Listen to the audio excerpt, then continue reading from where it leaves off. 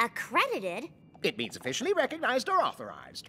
We know what it means, but who would accredit this place? Why, the EEA, of course. Chancellor Neighsay? The Equestria Educational Association has taken an interest in institutions that teach friendship in a pony-first environment. Surely you didn't think your school has a monopoly on the concept? Well, she did write the book on it. Ah, yes. How to teach friendship to creatures who will one day use it as a weapon against us.